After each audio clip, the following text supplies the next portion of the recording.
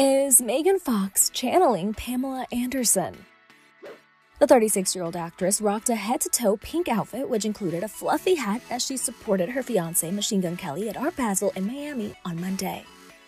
Megan's fun look appears to be a nod to Pamela, who also sported an oversized pink fluffy hat to the 1999 MTV Video Music Awards alongside Tommy Lee.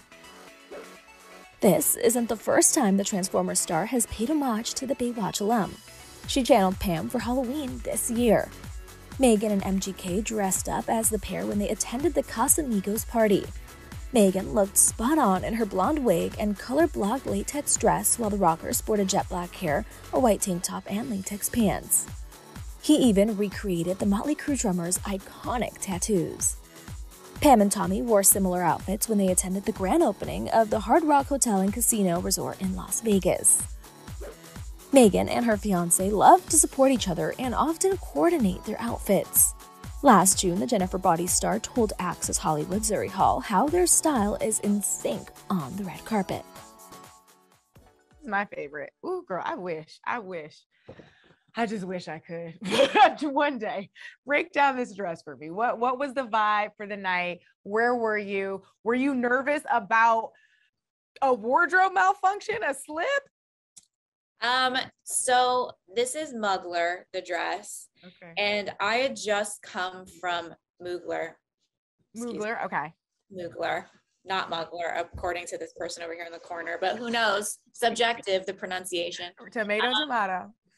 I had just come back from Costa Rica. I had been in like this deep immersive ayahuasca experience, this very spiritual experience. I had literally come back the day before and I was not prepared to have to go on a red carpet, and I did not want to wear that dress of all dress. I wanted to be in like what I'm wearing now, like full sweats. I was like, if I have to go, I need to be covered up. I'm not ready. I'm too sensitive.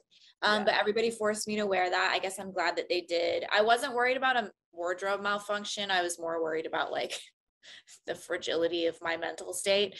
But I'm happy with it. It was a sexy dress, I guess. Yeah, it was absolutely stunning. This one, the pink with are these diamonds, rhinestones on the shoulder? Let's go with diamonds. They're diamonds on the shoulders, head to toe pink with the jumpsuit.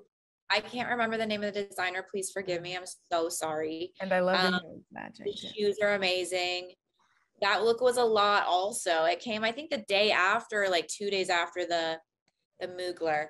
And I actually liked that one maybe more. I don't usually wear a lot of pink. People put me in a lot of black. I was super excited to be in a color and be my best Barbie that day. Yeah. And lastly, more color actually. I'm loving the asymmetry on this one. You got the off the shoulder, one sleeve, the length on one side. Very interesting visually. Where was this? How were you feeling in this look? I think that was American Music Awards. I was like one of the first award shows back after COVID.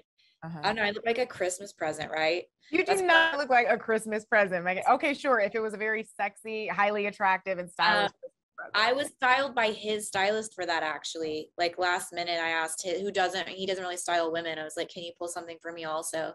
And we always pick things that don't necessarily match, but they go together somehow. So the sheen on his suit and the sheen on that, even though he was in white and I was in green, it did kind of look like some kind of weird confection, like some kind of sugary dessert.